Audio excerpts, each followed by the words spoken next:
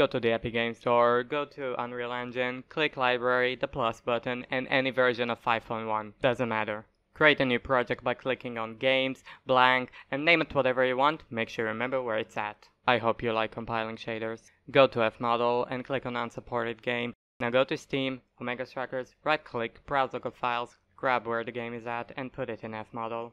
And then call it whatever you want.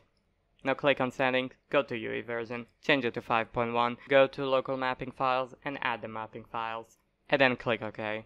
Restart. Now click on the pack, go to Omega Strikers, Content, Perfimius, and in there you can change whatever you want. I'm gonna replace Amy Pat. Once you save it, we'll need to recreate the tree folder in Unreal. I'm just gonna clone it quickly. Now the version you have in Unreal, put in any editing software you want and change it to whatever. I'm gonna change it to Ashhope because save, re-import, edit, project settings, cook.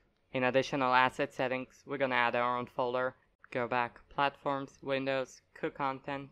Get ready to cook some more shaders, yeah! Open up the game directory folders, go to Omega Strikers, content, packs, and copy the name of the pack. Go to the Unreal pack folder, paste the name of the pack you just copied, underscore, and call it whatever you want. Go inside that folder, create a new folder, call it Omega Strikers. Go inside that folder, create a new folder, and call it content. Now go to your Unreal project folder, saved, cooked, Windows, whatever you call the project, content, and copy Perfimius.